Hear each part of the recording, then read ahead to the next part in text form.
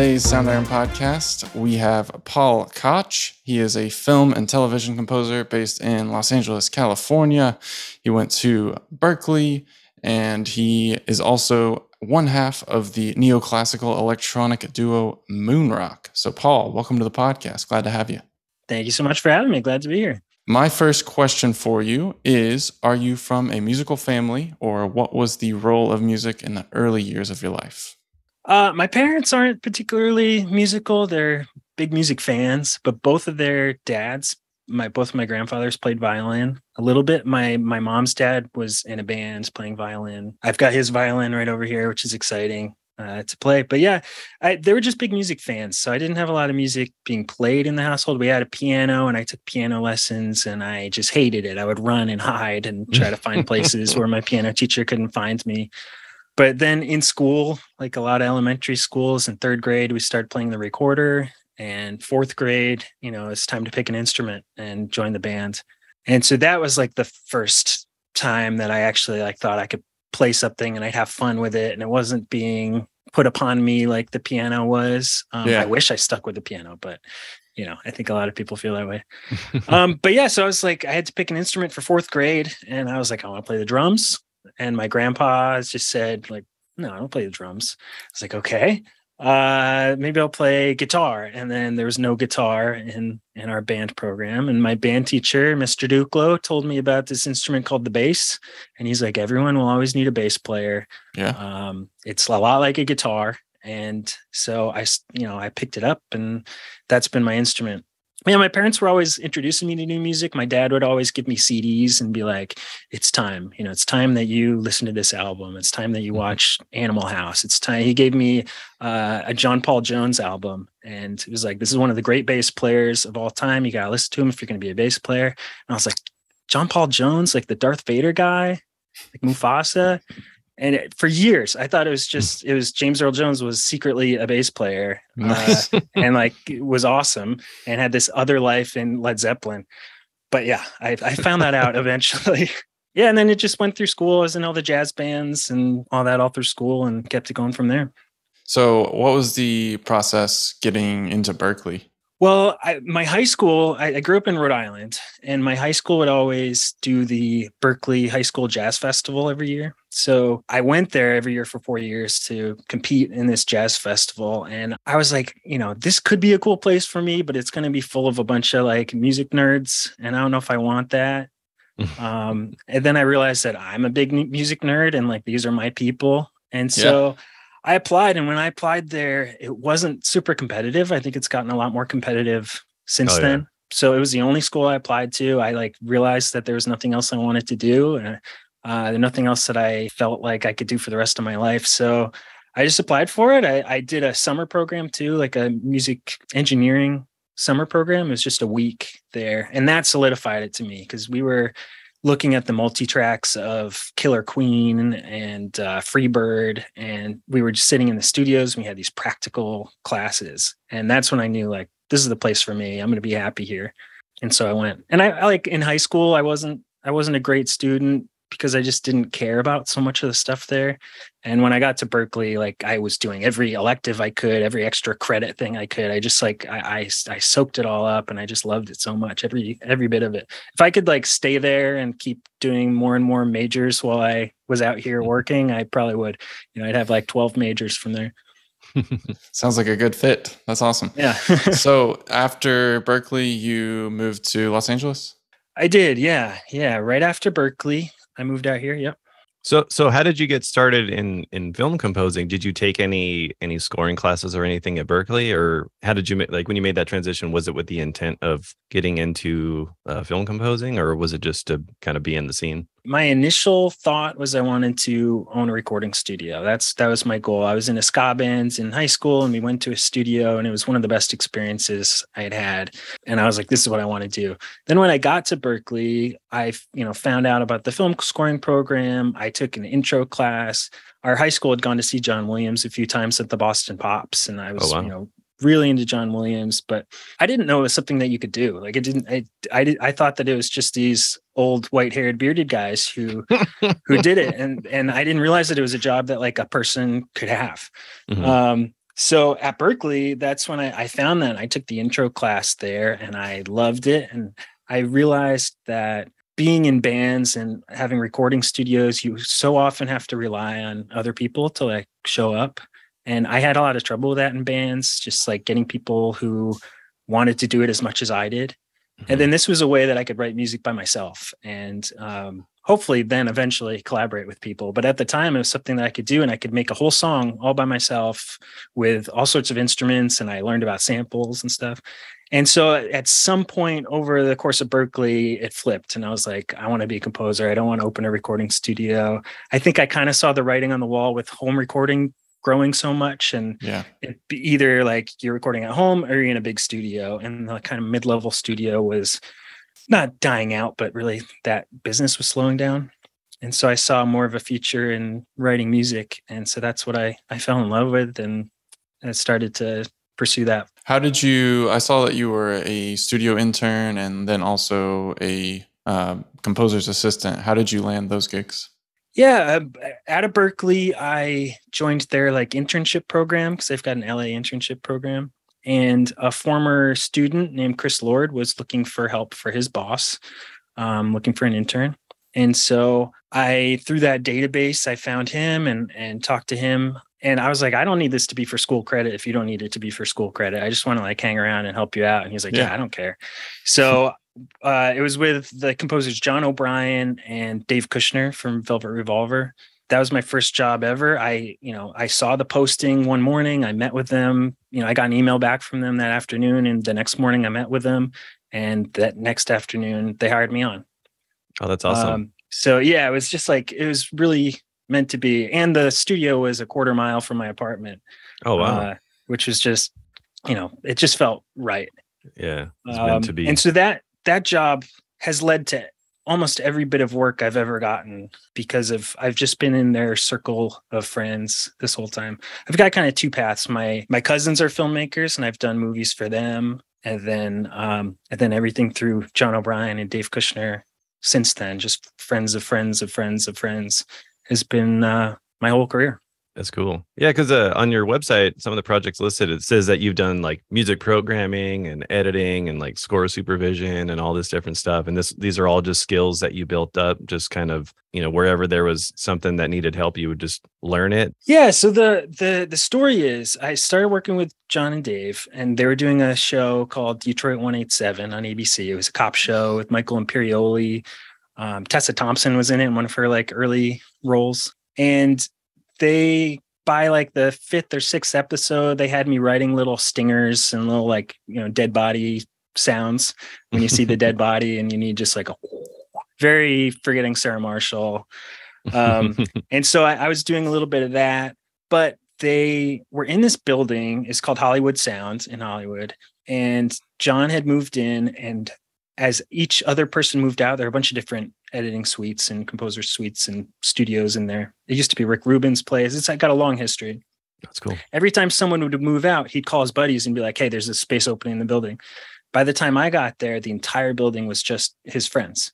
Every person in every studio was one of his friends, and they were all different things. There was a drummer and a keyboard player and a producer and a songwriter and a drum and bass producer. Everybody was in this one building, and anytime they would need something, if we weren't busy, John would say, oh, take PK. He can help you out.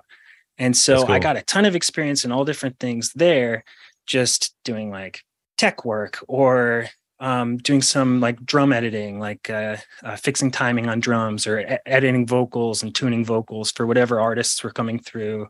And they would pay me, which was great. And it would just become like this big circle of people. Anytime they needed something, they just be like, hey, PK, do you have an hour to just run Pro Tools with me? Because I got this vocalist coming in. I don't want to be fiddling around with that while I do that. And so I got to know all these people. And then sadly, after about a year, John O'Brien passed away. Very suddenly, very tragically. And so I didn't know what to do. I had thought I had found like my guy that I was going to work with for a decade. We were really close. We got along really well. But after, a couple months after he died, I got a call from the drummer who lived in the building, Victor Indrizzo. And he said, look, my friend Lyle Workman is getting really busy right now. He's looking, I kind of convinced him to get an assistant, bring somebody on to help him out because he's just like, he's slammed. And if you're interested, would you want to meet with him? And I said, yes, absolutely. I'm looking for something. And so I met with Lyle, and we got along really great too. And so that's where I got a lot of, I'd done the TV intern stuff. I'd done the like record business stuff. And then he was doing big movies. And so I got to see how orchestration worked in real life, and how scoring sessions worked, and how just like a major studio film is put together. So that's how I got kind of that side of my education. It was like Berklee part 2 and 3 and 4. I did the schooling, but then you get the real world experience, which is just so much more. Yeah. What are some things that you learned doing that? Like things where you had like big revelations of like, oh, wow. Okay. Like, you're going in, you're doing stuff, and then like things that happen that were real big, like learning experiences. At Berklee, you learn the like ideals, and you learn the perfect ways to do things in a perfect world. A lot of the time it's like, you're going to have this big budget for an orchestra, and your name is John Williams, and this is how movies are made. And there's rules, you learn rules because it's school. You got to learn guidelines. That's how education works. But then I got to the real world, and I realized there's not a lot of John Williams scores being written right now, especially not on television, because there's no time, there's no budget. And there's like rock music, there's funk music, there's some sort of hybrid of all these things. You can have strings with drum machines. It's just like this style of music that I didn't realize was so prevalent, and that there's so many guidelines you learn about, parallel octaves and, all this stuff that doesn't matter at all. I also majored in engineering when I was at Berklee. And so you get very strict about like how to use your EQ and how to get the best, compression ratios out of stuff. And then you realize that none of that matters. As long as it sounds good, it's good. You can break all the rules. It's nice to know what the rules are, but you can break all of them. And you can layer things that aren't supposed to be layered, and you can have an EQ and then a compressor, then another EQ, and then another compressor, and then a reverb, and then an EQ. And if it sounds good, who cares? Especially when you're on your like, fourth version of a cue in like the 6th episode, and, you keep on making these little adjustments to it. It can be easy to just plop another EQ on and go. So that was a big revelation for me too. You don't have to use things the way that they're intended to be used, and you don't have to write like John Williams, and most people don't get that opportunity. And then the other thing was just like all that attention to detail that needs to happen. You realize how important a lot of the things are, especially when it comes to like orchestration, because there's a lot more rules there. And when you're dealing with a bunch of people and a big budget, you're dealing with 80 musicians on a scoring stage, things have to be perfect. And there's not room for error there, and you don't get to just kind of say whatever goes. And so, you learn a bunch of best practices there on how to deliver and how to make things so perfectly clear that nobody will have any questions, and you won't waste 10 seconds of this very expensive time. Oh, yeah. So that was a big learning experience too. Yeah, it's crazy because like in those types of situations, 10 seconds that's a lot of money right there. It's like it adds up over time, and like all the time is really like focused probably towards like the score prep and having all that stuff ready for them. Like seems like that's where a lot of the stress would probably be. Like, yeah, a big mistake I made once was we were delivering all of our cues to our orchestrator, and they didn't all start at bar 1 or bar 0. They started at different places depending on whether there was a pickup or whatever. And what I thought would happen is that we'd send it all to the orchestrator. He'd do his orchestration. We'd come back. And if he had it listed as bar 0, then I'd go in, I'd fix the Pro Tool sessions and stuff. But then it adds this whole layer of confusion to it. And he called us. He's like, all these things are different. I've got so many questions. Every cue have a question. Does this one have a pickup? Does this one start at bar 2? Does this one start at bar 1? And that was like a big thing where I was like, okay, when I'm sending things off, they have to be so clear and so perfect that nobody's going to have a question about anything. And everything will just go as smoothly as possible. Yeah, it's like the over explaining is almost more necessary. It's kind of like, like sending emails to people like, yeah, you could just like say that, they'll probably figure it out. But it's like if you just like clearly lay it out, like more than likely you're not going to get a response, and that's probably fine. So it's just like that whole like over communication is definitely a requirement, I would think, in your field. Yeah, it's like when you deliver audio files, you have the time code in the file name. You've got it time-stamped properly. You might have a two pop or a little dialogue slug in there. So that way there's, and you deliver in a Pro Tools session where everything's lined up. So that way there's 4 different ways that everything's in exactly the right place. And if any one of those things is off, then you can, figure out which one's right. That's really cool. So what was like the first big film score that you did, or the one that you were kind of like was like yours and you got to just really show what you could do? Good Ol Freda was a big one for me. That was right around the time I was working with Lyle, and it was a friend of mine recommended me for it because he knew how big of a Beatles fan I was. And it was a documentary about the Beatles secretary, Freda Kelly, and her time with the Beatles. And my first thought was like, awesome, it's the Beatles. Anything involved with the Beatles, I'm in. But then it's like, how good can a story about a secretary be, about the Beatles? And then I watched it and it was incredible. It was like, she's got such a compelling story. But the challenge was the entire movie was temped with Beatles songs. Right. And we all know how expensive Beatles songs are. They're not going to get Beatles songs in the whole movie. They got 4 of them, actually, which was incredible. And it was one of the first, maybe the first independent film to license Beatles songs, because the 2 surviving Beatles and then the estates of the other 2 love Freda so much that they said okay to it. But that was a big one. That was like my first real movie. It felt like my first real movie that I did on my own. And, I had musicians play on it, and we got to write a lot of cool kind of Beatles-esque music for it. And so that one was like, that felt really close to home and something that I would have loved to do. And the filmmaker has gone on to do incredible things. He's like one of the best documentary filmmakers out right now. And he keeps getting Emmy nominations for all the different docs he does. It's great. Really cool. And then the next one was a show called Lucky 7. That was my first like TV break. It was, again, through a friend of John O'Brien's. He was a music supervisor on that show Detroit 187 that we worked on. And the music supervisor, I'd been helping him out with some tech stuff over the years. And he saw that I had done Good Ol Freda. And he's like, I got this show. My friend is the showrunner, and I would love some help on it if you want to help out. And so I said, yes, whatever I can do, anything I can do to help, I will. And he's like, well, I'm at the time he was doing Sons of Anarchy. He's like, I'm busy with Sons of Anarchy. I would love if you could like really write music for it too. And let's just split it. And I was expecting some sort of ghostwriting situation or additional music situation, but it wasn't. We just split it. We were co-credited. Everything was split. And so I was like so thankful to Bob for taking this shot on me. At this time, I was like 25, maybe 24. And the show was on ABC. It was produced by Steven Spielberg. It was like a big deal. Yeah. I was like, this is it. I've made it. I've gotten my big break, and, this will go for 10 years and I'll be set for the rest of my life. It's going to be amazing. And so that lasted 8 days. The show got canceled the day after its second episode, which was heartbreaking. It's a record-breaking show, though. It was, at the time, ABC's lowest rated fall premiere of all time. I think it's since been surpassed. But yeah, it was such a fun show and such a good experience. We made 8 episodes, and I think they're out there, but only 2 actually aired on TV.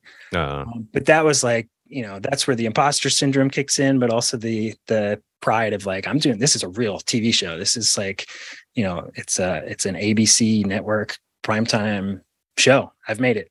Yeah. It's like, regardless, you got to apply some real world experience to a fully, TV production. So I'm sure it's like, regardless of what happened, like, I'm sure you learned a ton of stuff just going through the motions of that. Yeah. Having to write that much music in that amount of time, we had a week an episode, which now I see is kind of luxurious, but, we weren't reusing that many cues. So it was really a full episode every week for 2 months. And so, it was just having to work under that schedule and being responsible to write the music, not just a Dead Body sting here and there, but the score, and come up with the themes and the sounds of the different characters, and all that was huge. That's one of the biggest learning experiences I've ever had. Yeah. Did you guys get to work with any live players for that, or was it all sort of like you guys doing all the music yourselves? We did a little bit. So Bob would do sessions for Sons of Anarchy all the time, and every once in a while he'd sneak something in to a session when we could and we had extra time. So for the pilot, we did some live drums, and we got some slide guitar put on it, and we did some recordings there. And then I had my friend Scott, who does he's my counterpart in MOONROCK, and I had him come over and just record a bunch of samples for me, just like little hi-hat loops and just cymbal sounds that I could reverse. And he's a great drummer, and so just kind of playing around with instruments and little shakers and stuff. So I'd have a library to play with that was custom to the show. Mm-hmm. And I still use some of that stuff now after all this time. So it really came in handy. Yeah. But most of we just had that like initial drum session and then sampling sessions, but week to week, unfortunately, it was just us. But we both play guitar. Bob plays the keyboard pretty well too. And so we had some of that liveness in each episode. How did you get into making your own contact instruments? Since I saw on your website, you actually give some away that actually sound really cool. Oh, thank you. Yeah. Just curious how you started doing that. The stuff with Scott for Lucky 7 was one of the first sampling things I had done a little bit for Lyle Workman too, just little percussion instruments in his studio. And he was such like a proponent of live playing. He'd have a musician in every night, if he could. We always had drummers coming and stuff, but just for like little percussion things, so he wouldn't have to go back into his live room and record the same shaker, or the same little instrument. He could play it. And especially we had this set of tongue drums, and they were all a little bit out of tune, and you needed 3 or 4 of them to have a chromatic scale. And so that was like one of the projects that he tasked me with, like, can you make this into an instrument so it's in tune and it's playable? So I started to learn how to do that. I borrowed, are you familiar with the Mike Novi scripting book for Contact? It's got this woman with no pants on the cover for some reason. I think it was like a stock image of like woman with laptop, but no pants. But it's like a great book. It's totally out of print now. If you want it, it's way expensive. But I learned scripting through that book basically. Mm-hmm. And then a little bit through just like the Contact manuals, which are good. I think if you can find the Contact 3 manual, it's got a much more in-depth scripting thing than any of the later ones. But yeah, I just started learning it, and through trial and error. Then another composer I worked with a lot, Chad Fisher, he always loved having new sounds. And so with him, that's where I really dug in and started learning how to sample. And we did a lot of sampling sessions before every season of Scandal. We would do a couple of days where we would just record tons of different things, hand percussion and drums and guitars and bowing a vibraphone and turning that into instruments and all the little toys he'd had around his studio. And then he came up with this idea. I can't remember exactly where it started, but to make an instrument kind of like a Swarmatron. Because I think he had bought a Swarmatron at one point and ended up returning it after the Social Network came out, and they were really well known and popular. But they're just so expensive and they take up a lot of space. And so he was like, can we make something like that just in software? And so we opened up Omnisphere, and I just kind of I filled up all the layers with as many different string samples as I could find in Omnisphere, and then had them, if you move the mod wheel, just detune from each other, just like the Swarmatron does. And that became really cool. And we put a couple of other sound sources in it. We did a horn one and a synth one, but at that point, Omnisphere, you couldn't import your own samples into it. So we were just limited by whatever samples were in Omnisphere. And there's only so many strings that won't phase with each other because they're the same recording.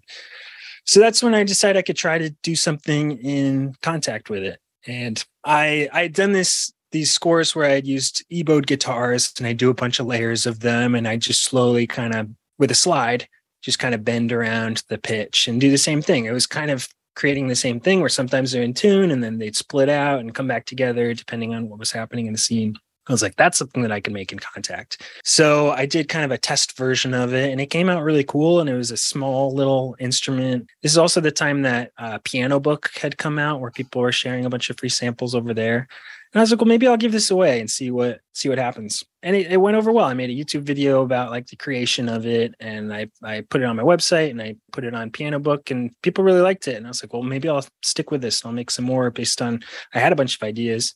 So I did another one with, I've got 2 clarinets for some reason. I don't play the clarinet, but I've got two of them. So I was like, this would be a cool one too. And I think that one became my favorite. It's just 8 or 10 different clarinets that again spread in and out with each other. And I did another one with a bunch of acoustic instruments that are around, some of these guitars and a dulcimer and a banjo and stuff. And so it was something that I would have loved to have if it didn't exist. And I think those are kind of the best things to create. It's like I could do this with guitars and it would just take forever to set it up. And you can spread a lot farther than you can with a real guitar if you're using a sample. Mm-hmm. And I'd done that also on a movie called The Block Island Sound. I was doing a lot of those textures in that too. And I did it with the violin as well, with the live violin. And I just recorded a bunch of layers on top of each other. And I cannot play the violin. So just by nature of my skill, it was sometimes in tune and sometimes way out of tune. And that came out really well. So that's actually, I've been working on that too, doing one with all strings. Will be the same kind of thing. Kind of in like a There Will Be Blood kind of vein, or like the THX sound, where it's like a There Will Be cluster Blood has into a a lot unison. of that too. Yeah. So that's another one that I'm working on. But yeah, it's just they're fun to do, and I find them really useful, especially if you only use them like 10% of what they can do, just to have like you're detuning a synth, just like a little bit of detune, but having these organic, acoustic textures, I think is really adds another layer to it. Yeah, that's what I thought was really cool about your virtual instrument is how like when you have that knob and it kind of goes like in and out, it just like all of a sudden is just like automatically adds like cool vibes. Like it just has it's just like like something bad's gonna happen. it's you can use just a unison high string, and it sounds nice and pretty and not do anything. But yeah, when that bend happens, something's coming. Yeah.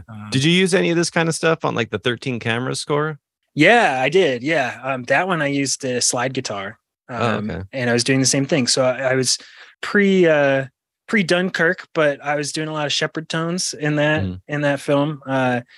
So I would just keep recording a bunch of versions of me with the EBow and the slide guitar, just slowly sliding up, and that one would fade out as the next one faded in, and it created, this just constantly rising EBow guitar sound.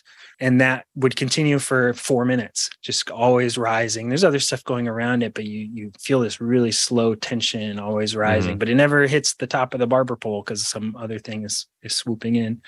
So I did a lot of that. And then on A Day to Die, the recent movie that I did a similar thing again, but with chugging electric guitars, like palm muted, like dun, dun, dun, dun, dun, dun, dun. And it was the same thing. I just did like 30 of them, and then I'm slowly bending them in and out, so that way, it's some big action pulsy chase scene, and when things are going kind of normally, they're in tune with each other, but then they start to kind of splinter. And so I tried doing that in Kontakt, but Kontakt can't handle that many instruments tempo synced at once, bending in and out of each other. So that was kind of a failed experiment on the Kontakt end. But it worked really well, I think, for the film. Yeah, that's really cool. Yeah, I was actually watching that recently. Oh, thank you for checking it out. Yeah, that 13 cameras movie, that's just a scary thought. like that something like that stuff like that does happen. I mean, the dude's a pretty creepy dude, but I'm just like, man, I saw both. I saw the 13 cameras and the 14 cameras, but it's just like, ugh. Yeah, it's like they kind of wanted it to be the Jaws, a new Jaws, where there's this real thing in your life that you're afraid of. People after Jaws came out were afraid to go in the water, and after this movie came out, the filmmakers, they're my cousins, Matt and Kevin McManus, and it was just kind of the same thing. When they wrote it, they wanted it to be that, like, anytime you're in an Airbnb, you're kind of looking around a little creeped out by it.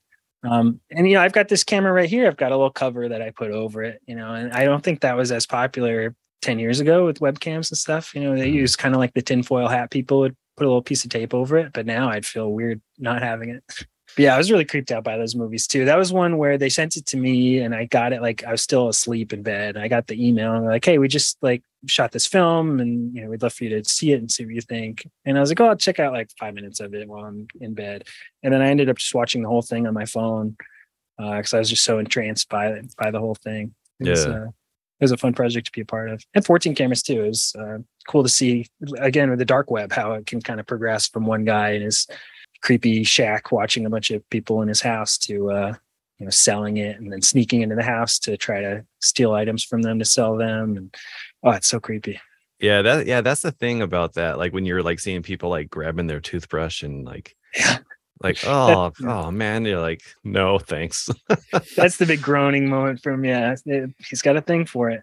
When they met the actor, Neville Archibald, they got his like audition tape or whatever. And they're like, this guy is perfect, but is he like self-aware? Is he just like a big creep? Are we going to let a big creep around our like cast and crew? And they met him and he's like the jolliest, nicest guy in the world. But he just has this look like when he puts on that face and he drops his jaw that you're just transforms. Oh yeah. Yeah. It's just, you're just afraid of him. I met him at we premiered at the Fantasia Film Festival in Montreal and I got to spend some time with him. And he's been in 14 Cameras. He was in the Block Island Sound as well. He's just a lovely guy who you wouldn't know from watching the movie. Well, it's good to know that he's a nice guy.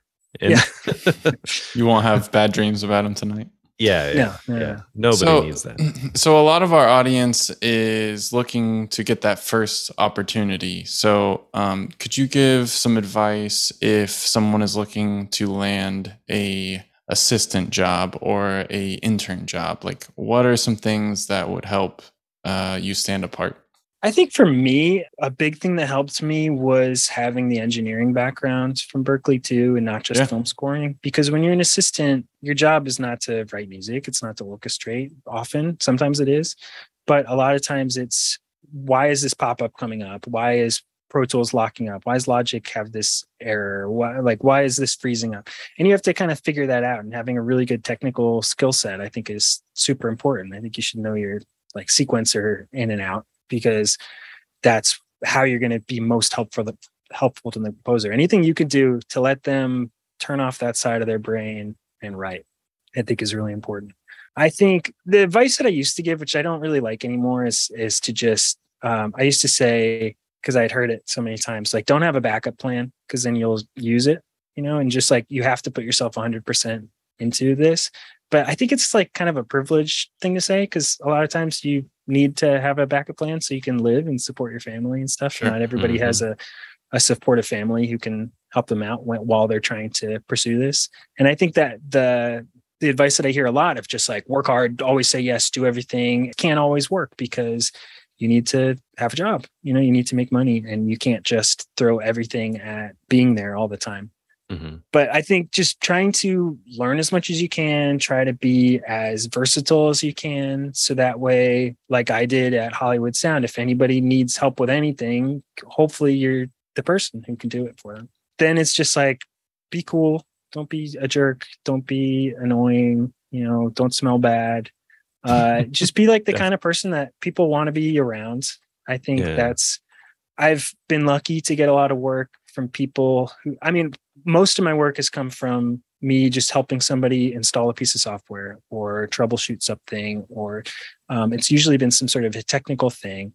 And then eventually they're like, you write music too? Like, you scored this film? And I'm like, oh yeah, I do. And I don't usually bring it up, because I never want to feel like I'm pitching myself and like I'm there for the wrong reasons. Like, I'm here to help you, and that's why I'm here.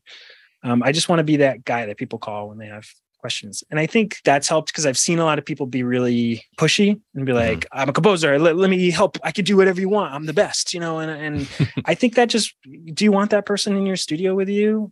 Maybe sometimes, but I just want somebody who's like cool and who I can bounce ideas off of and who I can chat with. And I try to be that person for other people too.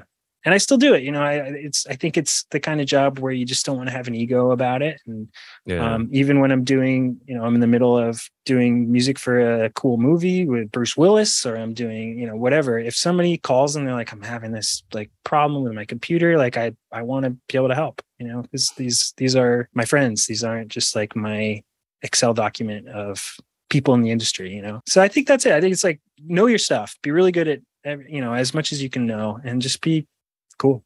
It's good advice.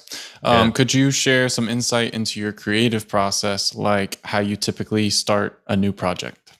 I start with fear, usually. Nice. I suffer from imposter syndrome, like a lot of people. I do a lot of listening. I try to do a lot of research. When I started A Day to Die, I wrote a demo for it. I was lucky to get hired for it. And then they hadn't even shot the movie yet. So I had a lot of time to prepare. And so for that movie, I was like, I'll put myself through action movie school. I'm a big action movie fan. I love the Bourne movies and the James Bond movies, and the John Wick movies are amazing. I was like, I just want to just get the broadest understanding of this genre, because it's a genre film. It's you can tell what a lot of Wes Miller, the director's influences are, and what movies he loves by watching this movie. And it's an original piece, but it pulls from the genre. It's a genre movie. And so I wanted my score to do that too, where it's not something completely out of the box, because it shouldn't be. That would be kind of a selfish thing to do. I thought what best served the movie is to just do like a really great score within the genre that pops out of the box at certain points, but stays in when it should.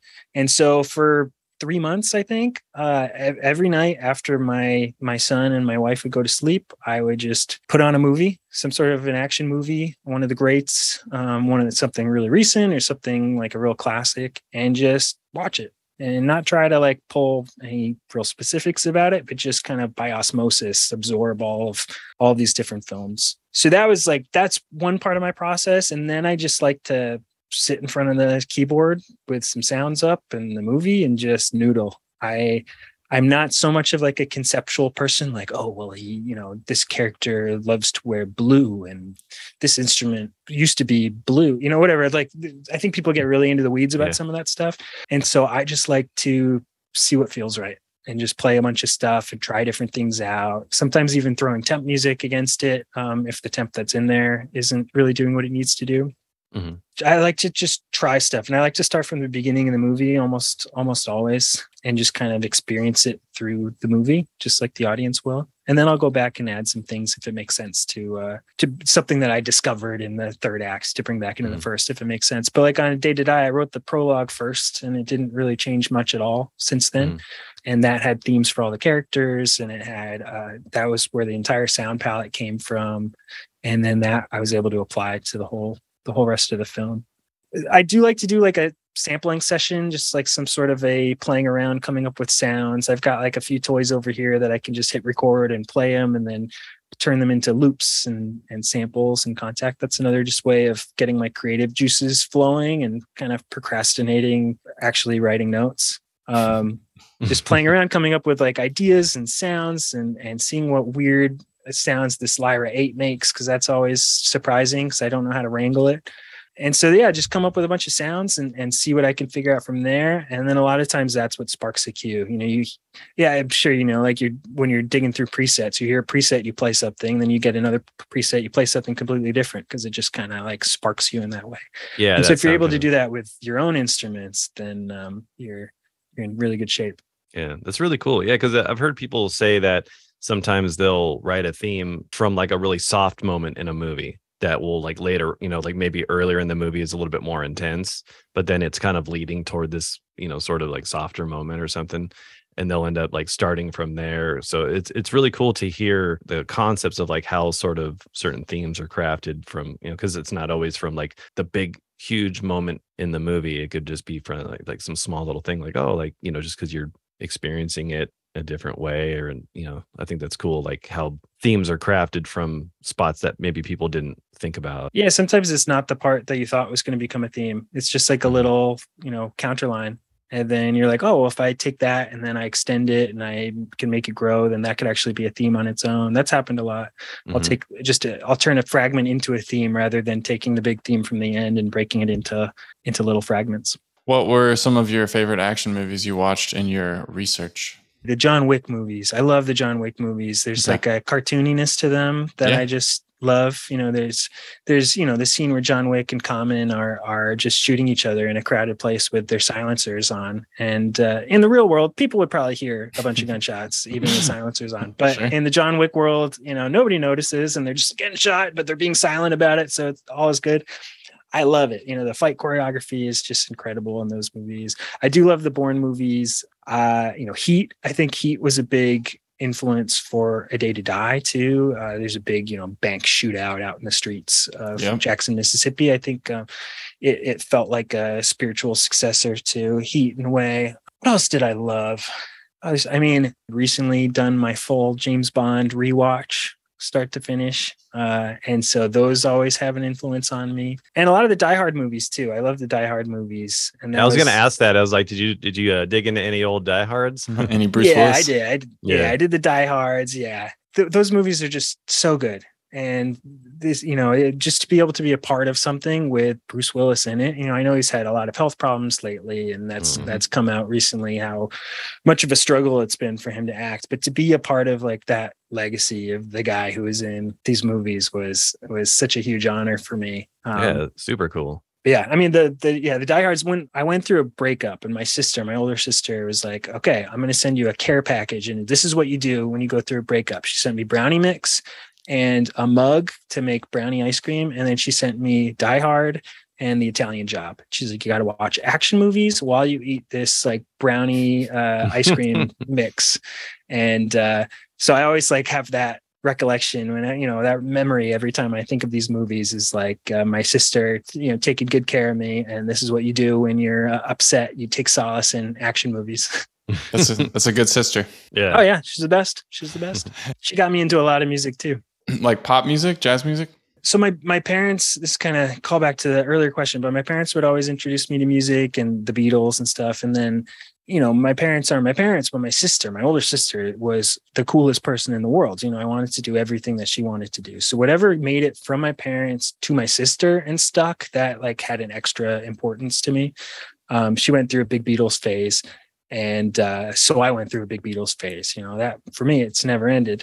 But then she also was really into ska. She was really into Real Big Fish and the Hippos and a bunch of these bands that she kind of went through a little phase, and I didn't. I loved it. And I was in ska bands in high school and college. And I just recently mixed a ska song, and I recently played a guitar on a score for a friend who's doing a ska thing. It just never, it left me for a little while, but it's part of my musical journey. And that comes like through my parents, through my sister. And that's when, you get it's legitimate, like cool kids like this. So I'm going to like this too. And I sure did. Did you watch Get Back on Disney Plus? I haven't finished it yet. Okay. I've watched a good amount. At this point, George has quit. And where I'm at. But yes, that movie was incredible. It's something that I just have to like sit and watch. You can't be on your phone. You can't like have anything else to do. You just have to sit and experience it and like be in the room with them. But yeah, I loved it. It just seeing the song Get Back be created in front of you was such a cool thing as someone who writes music, to see it come from the seed and you can recognize it, but nobody's paying attention to him.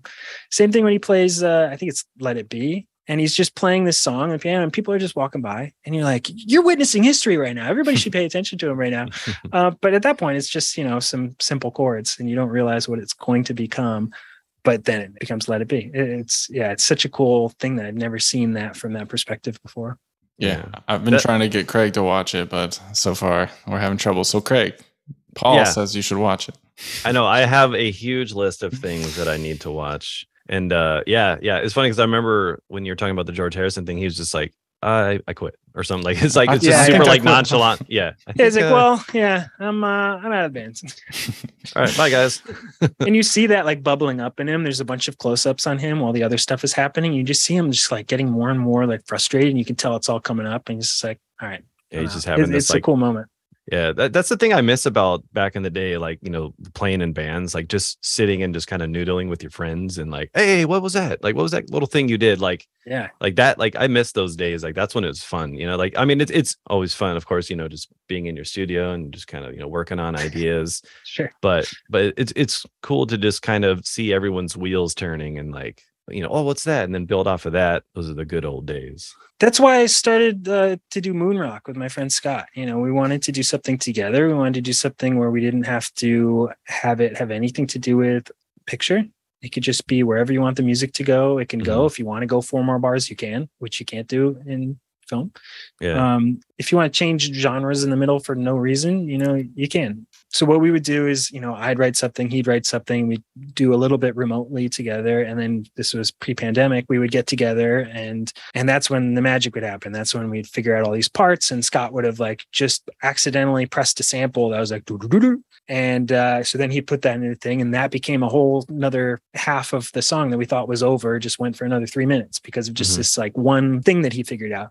And yeah, so that like magic that you're talking about is something that you don't get often enough. Sometimes you get it when a musician comes in, but usually it's more like, hey, I wrote this part, can you play it really well? And they do. Sometimes there's some improvisation there, but yeah, to be able to like kind of have a band again with somebody who's as into it as you are, and you can kind of feed off of each other, and like, what was that thing, it's the best. Yeah, I love it. That's honestly like one of my favorite things about writing music. I mean, because it's cool when you can be in your own zone and just kind of like not let anyone distract you. And maybe it might take a little bit longer because you're the one who's kind of making all the sounds happen, or cycling through stuff, or just trying to get your head in that space. But yeah, just the collaboration with other people is always fun. It makes music just a really fun thing. Yeah, and at least for me, I make the same mistakes all the time. Like my happy accidents tend to be the same thing. My muscle memory like fails in the same direction all the time. And so when you're working with somebody else, they're making completely different, accidents and in completely different ways and with different software, and they've got a different workflow. So I think and they've got different brains, obviously. And so many different things can come out of working with somebody else. Even just through the accidents. Yeah, totally. Yeah, I definitely got to watch that documentary though. Could you tell us any tips or tricks you have when you feel overwhelmed or unfocused? What do you do? I mean, you got to leave the studio. That's a big thing. We're so used to being in here all the time, always. The door closed, you have to get out. You have to go for a walk, I think, or watch something, but something completely unrelated to what you're doing. Like if I'm stuck in a day to day, I'm not going to then go watch Die Hard because I'm already in the process. I'll go watch some comedy or something, just kind of clear the brain. There's a lot of times where I'm working on a cue and I'm trying to figure it out and I can't figure it out. And it's like 3 a.m. I'm like, I'm just going to go to bed and figure it out. But then the cue is what I've already written that I don't love is playing in my head all night long. And it's just like on loop in my brain. I can't get out of it. And so I think you need to like cleanse the palate. I think that's a big thing, and try to get whatever's stuck in your head out of it. Cause you're just going to keep repeating yourself. If it's the repetition, if you keep repeating it, you're not going to get anything new in your head. I think it just gets stuck there.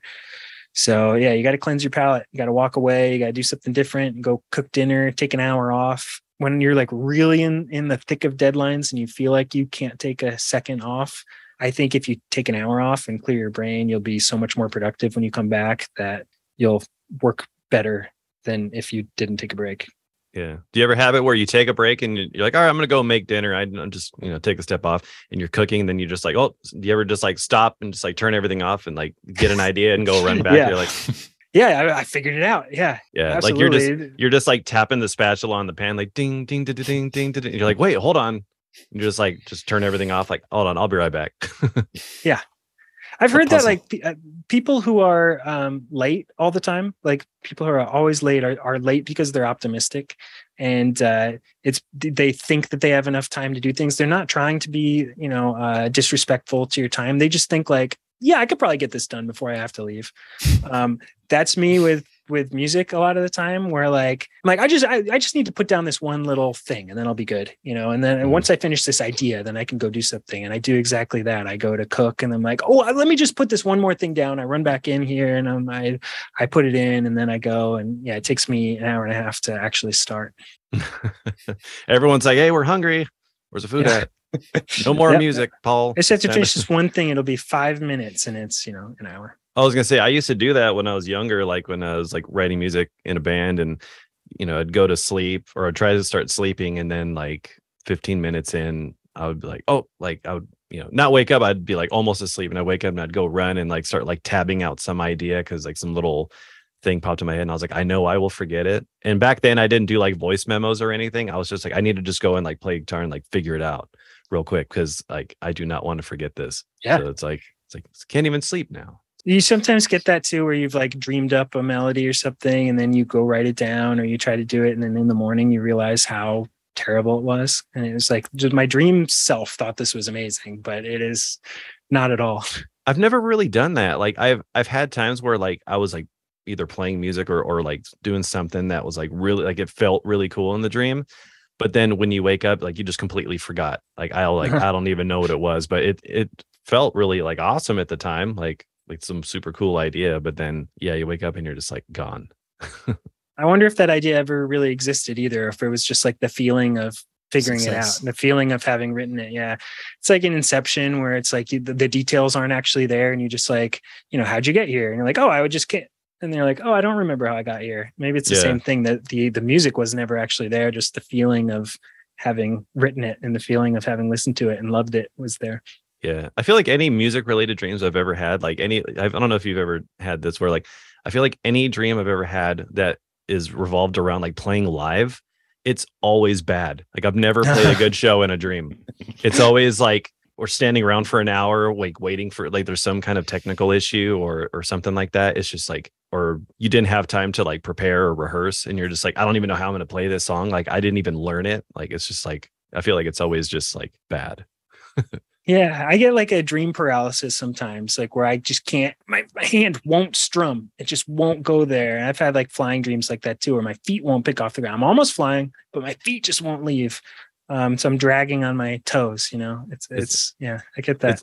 It's like a fighting dream where like you're trying to fight and it's in slow motion. Like you're trying to play and it's just like, not quite there yet. Why is this taking so long? Could you tell us about a personal project you're excited about?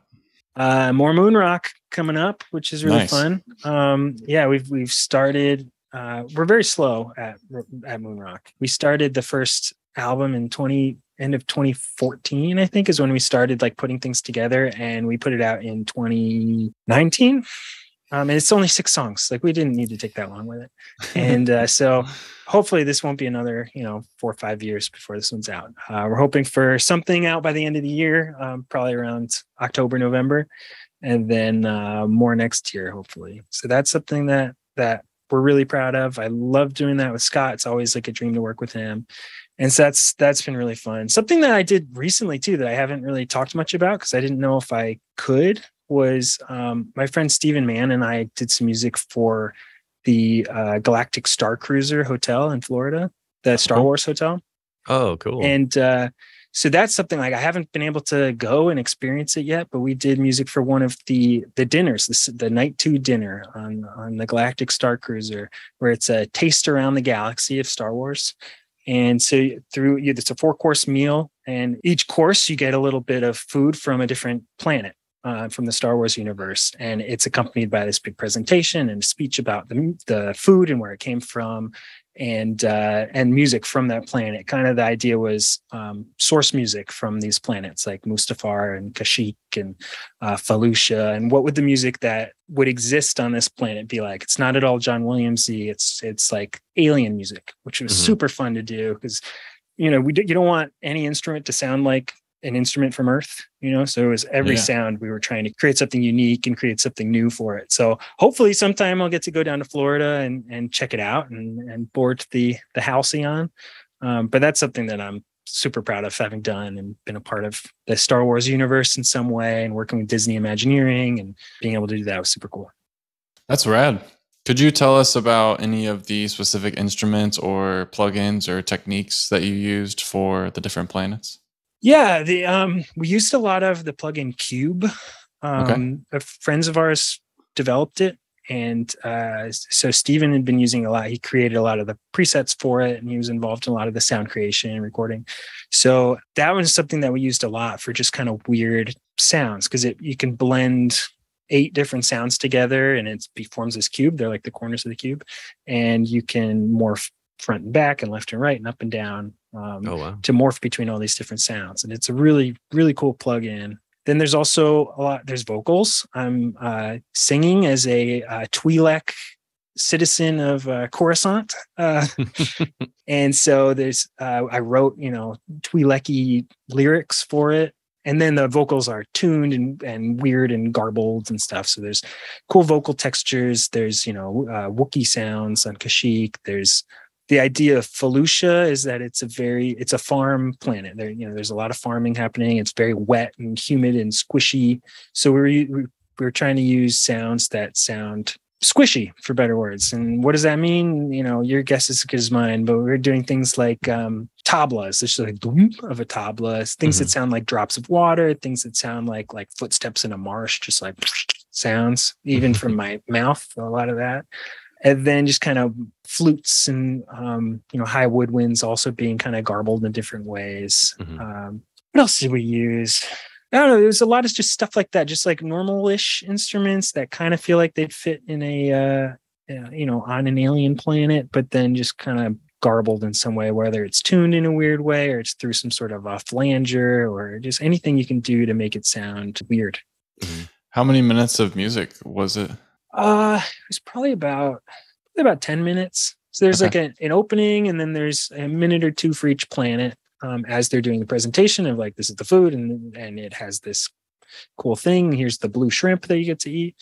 And then there's an outro piece too. And the intro and outro piece both have elements of all the different planets, like a suite that goes through, very exciting. And it has just like a little taste of this planet, a little taste of that planet, and just taking you through the journey in the beginning and the end. I love that idea. That's very creative. It's fun. It's something that I never expected to do, is score a meal. Right. Of all the things that I've done, a dinner. But it was so fun and so cool just to have there's no picture. We had a recording of what the voiceover was roughly going to be, but that was it. And just kind of blank page creation was something that is intimidating, but it was really fun for this project. I was going to say, I was really curious as to think of like, what kind of food would it be? Like when you said blue shrimp, I was like, oh, okay, that kind of like answered a little bit of my question. But I was like, or like what I was thinking, because I was like, man, what kind of food like would they make, out of like our food to try to, for another planet or something? There's things like banta ribs. There's a bunch of different things that are similar to our meat, but from another planet, from another species. But you can see the menu online.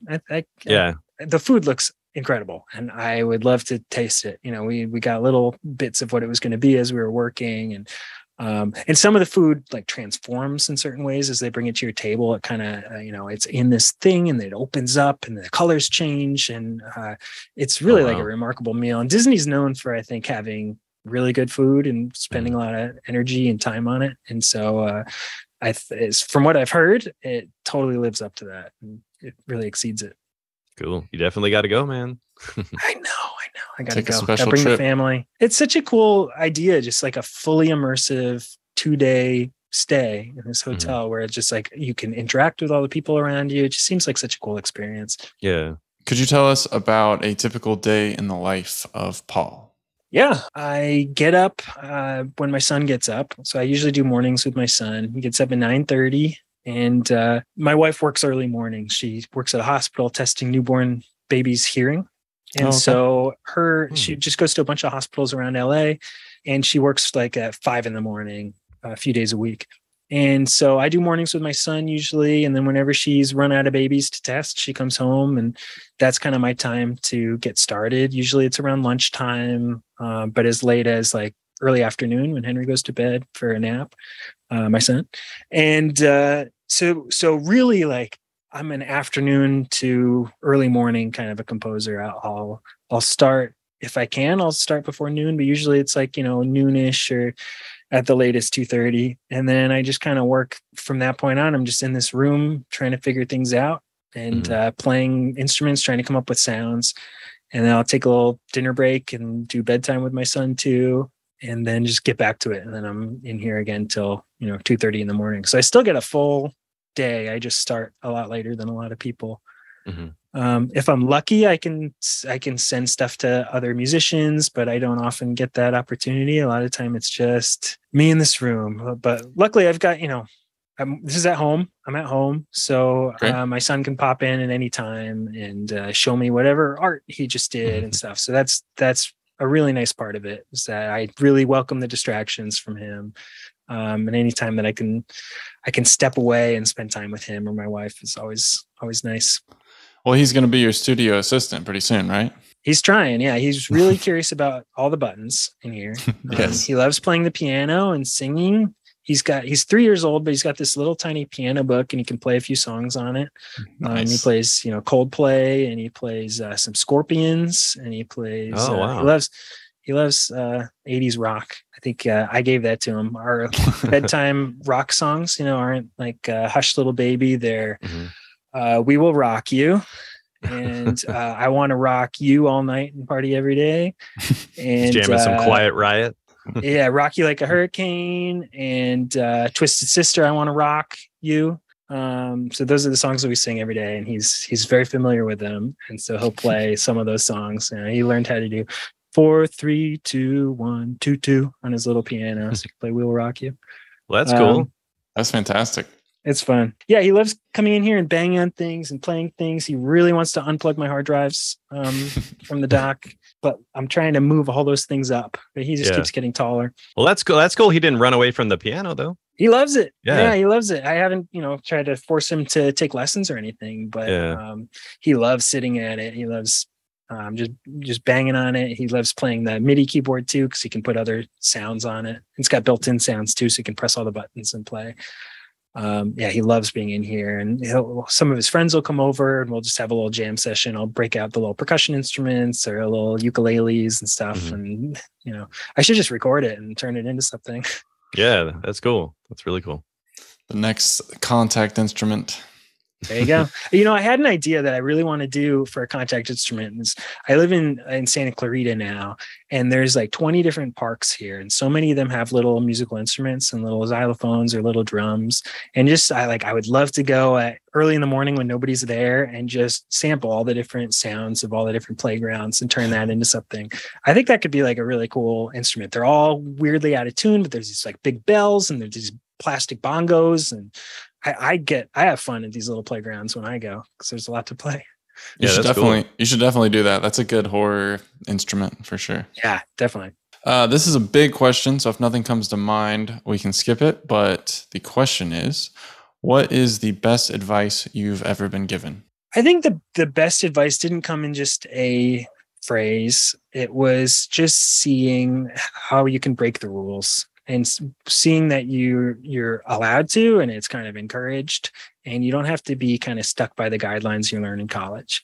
I think that experience was the one that kind of changed me the most and changed my outlook on things. About there's no right and wrong. There's no, everything is just subjective. And if it sounds good, it's good.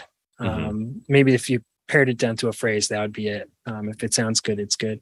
But I think that the best thing is to just experiment and break rules and try to make something unique. I think that's really good advice. And the other thing that I've been trying to embrace lately is that, especially after spending a lot of time as an additional composer, you're constantly writing music through the lens of what would this person do? And when you're starting, you're like, what would John Williams do? What would Hans Zimmer do? What would Thomas Newman do? And then later you're like, what would my boss do? How would they handle this situation? When I started on Scandal, I started in end of season 3 and into season 4. So the show is well established, the music was well established, and I had to channel Chad and write in his style and the palette that he had come up with and everything. And then when you start to write for yourself, it can be hard to let go of that. What would somebody else do? And so I think another piece of advice is just to let that go. Have that in your brain of like what best practices are and stuff, but start thinking, what would Paul Koch do? And really embrace that, rather than what would some of my heroes do, or what would somebody I've worked with do. Yeah, I love that. And I think a big part of your sound is just having custom samples. And you were talking about the tunings, like form in and out, the intonation going in and out, and like that. Those kind of hacks and tricks that you use are part of your musical identity. I try, you struggle to like figure out what's me, what's my sound. And I think you just kind of do it accidentally, because you fall into certain patterns as being a person that writes music. You've got certain sensibilities that you fall into, and they just, over time, they become yours. Yeah. I think it's the same, like with even being in a band. It's like, you start off by kind of learning stuff from your influences and doing, maybe doing covers and things like that. And then eventually, like, your own music starts to sound like kind of like an amalgamation of like these different things. And I think it's all about just kind of like creating your own favorite thing, like your own favorite score. If you could like do a score with like all of, the things that you grew up listening to, like, and just finding a way to like uniquely mash them together, it's like that could be your sound, because it's like all things that come from you, through your lens and, and that sort of thing. That's the way I always tried to explain it to people. It's just like, just trying to create your own favorite band or your own, what you wish you could listen to from somebody else. Yeah, exactly. Everybody's kind of a product of their influences, and you can listen to the same 3 bands as somebody else and try to write music based on that, but it's going to be different because you're pulling different things from each one of these bands. And yeah, it's just you'd get whatever resonates with you from these different places all gets put together, put together into one thing that's hopefully pretty unique.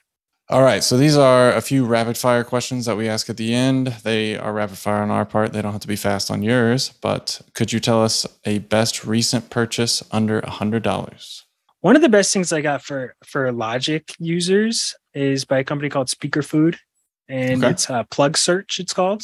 They've got Plug Search and Gain Control, and I can't remember how much it is, but it's maybe like $20 a piece or something like that, or maybe 30 for the two of them, and it just adds a search functionality Logic's plugins, like a lot of other sequencers have. But you hover over the plugin that you want, you hit the control button, and then a little window pops up, and you just type in whatever plugin you want, hit enter, and it loads it up for you. That has saved me so much time. I love that plugin. Yeah, that one's under $100. I got a microphone for under $100. I think it might be around $100, called the Line Audio CM4. It's, I think, a Swedish company. It kind of sounds like it's a small diaphragm condenser. It kind of sounds like an old Neumann, and it was like $100. It's great. I use it all the time, and that's really solid. Yeah, those are two great ones. Perfect. Also, Crumble cookies are delicious. They've got a cinnamon one. It's like $4.50 right now. And you can get a lot of cookies for $100. Oh yeah. So you can get about 20 of these. So you can't get too many, but they tell you the calories on them, and the calories are for like 1/8 of the cookie. So you're like, oh, this cookie's this big. It's got 180 calories. Well, that's if you cut it into little teeny tiny pizza slices, which nobody will do. So they're like 4 billion calories, but they're only $4. So you can, It's a good lunch. Yeah. That's funny. All right. Tell us about a favorite YouTube channel or podcast or TV show at the moment, something you've been enjoying recently. Let's see. The last like great TV show that I watched, I think, was Severance. That I love that show so much. It was like just checked all of my boxes of what a TV show can be, with the mystery and the intrigue and the acting, and the music is incredible. And so I've been watching, I just finished that kind of recently. I've been watching a Japanese reality show called Terrace House. It's on Netflix. I love it. It's basically 6 people live in a house and they live their life. And that's it. That's the whole show. They go to work. They've got their phones with them. There's no competitions, no nothing. And then eventually one of them leaves. And when they leave, they get replaced. And that's the whole show. But it's so good. I'm a sucker for reality TV. I like unironically love it. I met my wife through Survivor, the show. We both listen to the same podcast about Survivor, and they do like live events. And we managed to make friends through that. And they've got a big community, and that's where I met my wife. So that podcast is Rob Has a Podcast from this guy, Rob Cesternino, who was on Survivor a long time ago. And so that's a big one too. But yeah, Terrace House has been really good. What else I've been watching? Westworld. I think I loved season 1 of Westworld. It was it's perfect. It's one of the best shows of all time. Season 2 is pretty good. Season 3 kind of dipped, but season 4 brought me back in. I'm back fully on board the Westworld train. So they got you back. Oh yeah, they got me back. So I'm really into that. And the movie is one of my favorite movies. If you haven't seen the movie Westworld, that's another thing that my first boss, John O'Brien, introduced me to. We were working one day and he just said, like, it came up somehow. And he's like, you haven't seen Westworld? I was like, I've never heard of Westworld. He's like, it's the Jurassic Park before Jurassic Park. It was written and directed by Michael Crichton. It's amazing. Yul Brynner is in it, basically playing his character from Magnificent Seven. And you got to see it. And so we just stopped everything and we got back, sat on the couch, put it on the TV and watched it. And it blew my mind. So it's a movie from, 1973, but that would be my recent recommendation. I'll have to watch it. I haven't seen that. It's so good. It's cheesy, but it's like amazing. My last question for you is, what goals would you like to achieve in the next couple of years? What's next for Paul? Oh, yeah. I mean, just keep working. I would love to do more of what I've been doing. I'd love to do more TV stuff. I'd love to do another movie like A Day to Die. I mean, that was such a fun experience to work on this like big action movie with big explosions and real great actors. I would love to do more MOONROCK music. I think that's something that Scott and I really let our creative juices flow. And that's the thing that feels like it's most us out of anything that I've done, is this, because it's not, it's got its influences, but not from something that's on screen, and you can kind of go whatever direction you want to with it. But I just want to keep working. I want to be in a place where I'm not worried about paying the bills and I still get to spend time with my family. I've got a little girl on the way. And so to be able to provide, thank you. To be able to, provide for the kids and make music at the same time. It's just, that's all I need. Love it. I meant to ask you about the MOONROCK thing. Did you guys do the videos yourself? We did, yeah. That was mostly Scott. He's got a lot of experience in video editing. His dad is a video editor. Okay. And so he made all of those. I mean, with some collaboration, but yeah, he was behind all those. And then my brother-in-law made one for one of our songs too. He shot in Ohio with his friends, and he's also a filmmaker. He makes a lot of horror shorts. And so he made a video and just surprised us with it. He even filmed me for it without me knowing. We were all in Chicago, and he's like, put on these glasses and then like take them off and look over there. And and so I did. I didn't know why, but he's like, just trust me. And so and that ended up in the video, and it's super cool. His name's Jim Yost, and you can find that somewhere if you go to the MOONROCK YouTube page. It's the videos turned out really nice, and they're very in depth. Like you can tell a lot of time was sunk into them. So that's why I was curious. Like it might take another 5 years to get more videos going. Yeah, our plan was to do, release a song one week, and then the video the next week, and then the next song the next week, and the next video the next week, and do that. And at the end, release the album and the last song and the last video all at once. And Scott and I went to Japan in the middle of that. And we were working on it in a hotel room in Japan, trying to get it out in time. And then the last one just took a lot longer, because that's the one where it's us playing everything, and it just took so much effort there's so many parts in that song, and it's called Away. And just to put that together as people who are not filmmakers, we're musicians primarily, and to put that together was a big feat. So that one got a little delayed. But the rest, I think we stuck to schedule for all the rest of them, which was pretty amazing. Yeah, that's crazy. That's sweet, man. Well, Paul, thanks so much for coming on, man. This was fun. We will point people to your website so they can check out your music and the band MOONROCK. Thank you so much. Yeah. We'll have to have you back in a couple of years, see what you're doing then. Yeah. I'd love to be back. Yeah, thank you so much for having me. This was a fun chat. Right on. Craig, we'll catch you next week. All right. See you later, everybody.